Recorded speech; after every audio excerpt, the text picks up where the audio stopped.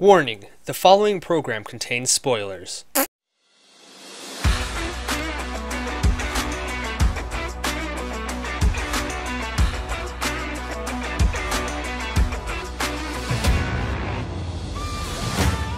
Hello everybody and welcome back to the Battle of the Rookies tournament. I am your host Game & Soy, and today we will be finishing out the remaining fights of the first round. 4 robots have already moved on into the second round and 4 robots have already been sent home. We will have a total of 4 fights in today's episode, and they are some amazing matchups. But first, let's take a look at the rules of the arena. Each fight will be a total of 3 minutes long unless it is a championship fight or a main event, which will be a total of 5 minutes long. Each minute, the judges will award the winning robot a total of 10 points, while the opponent gets 9 points or fewer depending on the dominance of that minute. The judges will base their scorecards on damage, control, and aggression, which means a robot must follow all 3 of these criterias in order to win. In order for a robot to win a fight, it must immobilize, destroy, or eliminate the opposing robot before the fight timer is up. If a fight were to end after all the time is up,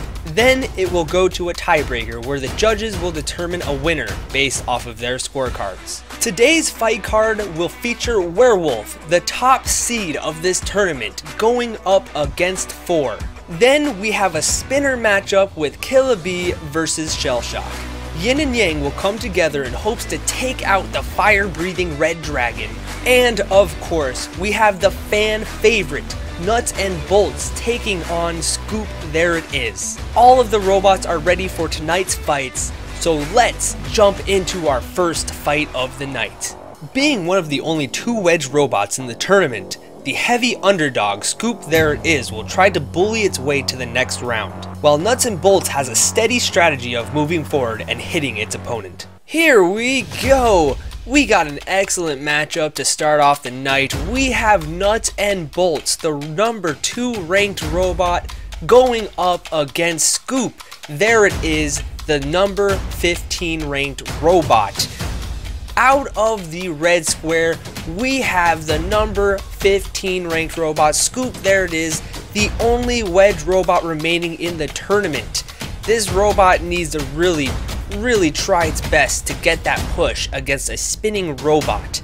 It will be going up against the number 2 ranked robot, Nuts and Bolts, an amazing design that literally just spin around in circles until it will destroy the opposing robot. This matchup will be fun. The number 2 ranked Nuts and Bolts against the number 15 Scoop There It Is. And here we go. Let's finish out this first round of the tournament. Both robots are trying to get that push in, but it doesn't seem like they can get it just yet. Scoop There It Is has one plan, and this one plan is to just push Nuts and Bolts up against the wall, make it do damage to itself and the arena, but in the same time, Nuts and Bolts is just trying to cause damage. Every time it hits, it wants damage to be dealt to that big wedge that's in front of Scoop There It Is. A big hit right there to the side of Scoop There It Is. I'm curious to see how this matchup is going to go. Both of these robots do have really good wedges. It is going to be hard to figure out how to get underneath, especially for Nuts and Bolts. It has wedges on all 4 sides of the robot. So getting an angle against Nuts and Bolts is going to be very hard to do in this tournament. Some big hits are happening. Not big hits, a couple smaller hits are happening to Scoop There It Is. Nuts and Bolts trying to get it into the side, but Scoop There It is doing a good job of staying centered, staying square to its opponent, and that's what it needs to do in order to win. It's not playing aggressively right now, but it's playing smart, and that's what we really need to see in this tournament when it comes to aggression and control. A big hit right there by Nuts and Bolts sends Scoop There It Is back. It's doing good when it's hitting the sides, I'm noticing. But other than that, it's just trying to go head to head with Scoop There It Is, and Nuts and Bolts cannot do that. We have just over a minute left in this fight, and no real winner has been shown yet. It seems like Nuts and Bolts is just hitting, just keeping up the shots, you know? It's not about how much power you dish, it's about just touching the opposing robot, making sure that it stays away from you. And that's the strategy it seems Nuts and Bolts is taking in today's fight. They both back up and go right back at it. Scoop, there it is, did get a hit. It sent it a little up in the air, and a couple of the wedgelets are actually falling off of Scoop, there it is now. That's not good. I feel like both of these robots are going to need... Whoa, what is happening right now? Nuts and Bolts is stuck on one of the wedgelets that Scoop, there it is, lost. It has to get off in order to get out. It's getting counted out. Both robots getting counted out, and they both get off. 10 seconds remain, and it looks like this is going to go to a judge's decision. Very close scare at the end for Nuts and Bolts, but this fight will go to a judge's decision. Interesting fight. I don't know exactly if Scoop, there it is, did enough in this fight. It seemed like it just kept getting hit, while Nuts and Bolts also didn't do much. It seemed like it at least dished out a little bit of damage. As you can see, it didn't do anything when it went face to face, but when it hit the side of Scoop, there it is, that's when the true damage started to show. It got a couple of those hits in, which could be a significant amount for the judges to decide between, but I'm not exactly sure. Saw a couple of big hits right here. That's where the wedgelet fell off. I think both wedgelets actually fell off as well.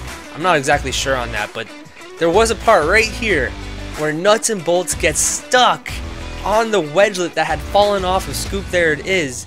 It did get off, and that's when the judge's decision needed to be, and let's see what happened.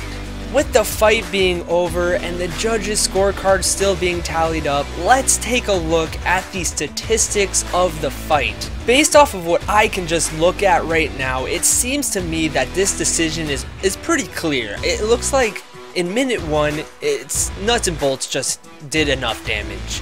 In minute 2, Scoop, there it is, did get 2 pins, but it also did get hit 53 times. In minute 3, nothing happened besides Nuts and Bolts. Nuts and Bolts did an amazing job in this fight, and I think it deserved a win. I am also getting word that the judge's decision is in, so let's see who won. Ladies and gentlemen, after 3 minutes, we go to the judges' scorecards for a decision. All 3 judges have scored the contest 30-27 for the winner by unanimous decision, Nuts and Bolts. And just like that, the number 2 seed moves on with a decision victory over Scoop, there it is. Nuts and Bolts will now face Airborne in the second round. Our first matchup is complete, and that is going to be a really interesting fight on paper. Taking on 2 separate opponents, Red Dragon has its work cut out for it. While Yin and Yang find comfort in numbers, their plan is simple: knock out the solo robot. And for the second fight of the night, we have an excellent matchup going on. It is Yin and Yang versus the Red Dragon. This is a 3 versus 14 seed. This fight is going to be very fun to watch. Out of the red square, we have Red Dragon, the fire-breathing, grappling and throwing robot. This robot is very fun to watch. No matter what happens, this robot will most likely have the fight of the night. They will be going up against Yin and Yang, a cluster bot combo. This means 2 robots in 1. That means these 2 robots equal the same as 1 robot would. And here we go. I am very excited for this fight on 2 different aspects. I really love to watch Red Dragon throw around things, and I love watching cluster robots do their work. We saw Yin get thrown earlier by Red Dragon, but they are tearing him apart now. Red Dragon is going to need some work. Make sure it has to get in some flips, but who knows what happens. It seems like the cluster bots, Yin and Yang, are in control right now, ripping off multiple pieces of Red Dragon. and it's just trying to work. It's just trying to do its job right now, but who knows what happens. Yin gets caught and thrown in the air, and can it self-right? It's on its side right now. Yang is going to be in control for now. It seems like Yin is getting counted out, so it is essentially a one-on-one at this point. Unless somehow Yin, nope, it died. It's gone. But we now have a one-on-one going on, which is going to be very fun to see turn out. These two robots now need to really do some work, and it seems like Yang is doing some significant damage to Red Dragon. It looks like the flipper isn't working properly either. Doing some damage to the wheels. It is now on fire. Smoke, fire, and sparks are all coming out of Red Dragon. That is not good, I can tell you that. Decapitation! Oh my goodness, Red Dragon just got decapitated in front of us all right now. This isn't a rated R movie. This is PG, guys. We just saw a decapitation live. Oh my goodness. Yang is doing some dirty work right now. Gets pinned up against his side. And now Red Dragon's going to take it for a little ride to the wall, perhaps, to maybe do some damage. And this is what Red Dragon needs. We have just under a minute left, and look at the flamethrower. Look at that. Lighting up Yang. And a countdown has begun, gets out of it, and the fire is back. Oh my goodness. The internals of Yang are getting roasted, and a countdown has begun. Are you kidding me? Are you kidding me right now? And that is it. Red Dragon wins. The comeback victory. The Cinderella story. Red Dragon. Oh my gosh. Oh, that was a fight, guys. It started out with Red Dragon just getting completely dominated, it seemed, from the first half of the fight. And just getting every little bit torn off. Right here you can see Yin just get flipped, and that was enough to immobilize Yin, one half of the Yin Yang family. Blur your eyes, children. We just saw a decapitation. And look at all that fire. That is not the fire. And this is where everything changed. Red Dragon shooting fire at Yang and pinning it up against the wall, roasting its insides to be able to knock it out. And with that, Red Dragon has pulled the upset and moved on into the next round of the tournament. It will fight Steel Drifting. I can't get over that right now. That may be potential fight of the year so far. That was an amazing fight, and I'm just happy I was here to witness that. Wow, I can't get over it. Now Red Dragon will be fighting Steel Drifting, which could be a very interesting match on paper, so we gotta keep an eye out for that one. If you are enjoying this video so far, please consider rating this video. I have put in a ton of time making sure that you guys are entertained, and it would very much be worth it if I hear how you guys have enjoyed this video. Also, if you would like to see more content similar to this, don't forget to subscribe to my channel. It costs nothing and only takes a few seconds, and it'll mean the world to me. Since most turtles cannot fight on their back, Shell Shock needs to plan to end this fight quickly by knockout. But Killa is a robot that can quickly turn out the lights of any opposing robot in its way. And here we go. We got the 5 versus 12 seed, Killer Bee versus Shell Shock. We got two spinners coming at each other, so this fight will most definitely end in a knockout.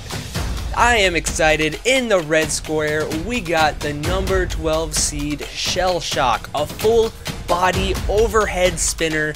That is a very deadly robot, but cannot be flipped. It is not invertible. That is probably its one weakness. It is going up against Killa, who is invertible with an undercutting bar spinner. This robot dishes out a crap ton of damage, and I am very excited to see how this robot will fight. Killa versus Shell Shock. Here we go. They both meet at the center, and it looks like Shell Shock's going for a little bit of ride, courteous to Killa, smacked against the wall. And these robots, it doesn't look like Shellshock has the height of its weapon. It's not, I don't think it could get hit. Oh my goodness! What just happened? Shellshock's weapon just completely broke. It just broke. And now a countdown has begun. And I think this robot is knocked out, actually. This fight is over. 1-0. Just like that, the fight is over. It only takes one shot from Killa B to knock out its opponent. Let's take a look at these replays. As you can see right here, Killa B, weapon not even spinning, slams it against the wall, which caused a little bit of damage. I don't think that was the shot that broke it. I'm trying to see, right there, I think Shellshock's weapon got hit against the ground, and that's what caused it to break. But that's what did it, right there. Wow. And with a quick knockout, Killa B moves on into the next round, leaving Shellshock in the dust, sending him home. Now with that win, Killa B will now face Wraith. I think that matchup is going to be one of the funnest matches to watch. It just has so much potential of back and forth chaos, but who knows, I'm just an announcer. RoboMania is now on Discord. If you would like to see your very own custom robot entered into a video similar to this, then go ahead and click the link down in the description below. Our Discord is a very friendly community who all love the hobby of watching robots smash into each other and destroy each other for fun. Even if you don't play this game and want to stay up to date to news and announcements revolving around RoboMania, go ahead and check it out and have a chat with the amazing community. By being placed the lowest seed in the tournament, FORE will have to find its ace in the hole in order to win, while Werewolf cannot look past the ranking and stay true to what it is. And for the final fight of the first round, we have the 1 versus 16 seed. Werewolf going up against FORE. This is going to be a very weird matchup. I have no idea what's going to happen. In the red square, we got FORE, a punting and swinging robot with ginormous wheels. It's very comical in a sense, but don't get it wrong, it can definitely cause a lot of damage and control other robots. It is going up against the tournament favorite, Werewolf, a flipper spinner robot. It can flip a robot and also cause a lot of damage with its powerful drum spinner that can tear apart other robots. And the last fight of the first round, Werewolf against FORE. FORE goes flipping, turned upside down. It can still work. Where is this camera shooting right now? That was a weird shot. Werewolf doesn't know if it wants to go in yet, decides to hit it once more, and FORE is back upright and it is available to swing again, misses, and it's trying to do its best. Werewolf is having a hard time with these ginormous wheels to get a flip off, flips it over on its side, but I don't know what's going to happen from here. I think FORE can still, just because of how weird it is, it can still operate, but I guess we're going to have to truly see what happens. Werewolf is just trying its best to just work with what it has to do. It doesn't seem like it can really get under, flips itself over, but no worries. Werewolf can self-right at any time of a fight as long as it has that lifter. Werewolf flips FORE back over and FORE just not moving, just completely still, gets pushed and is getting bullied around by Werewolf. Not sure exactly what's happening with FORE. A little part came off. I believe that is from FORE. And it looks like there is no movement from FORE, so I think this fight is going to be counted down soon. Here it goes. And with the countdown, it looks like this fight is completely over, and we will not get a final upset in this final fight of the first round. Alright, well, Werewolf is doing pretty good. I mean, it didn't dominate, but it still won.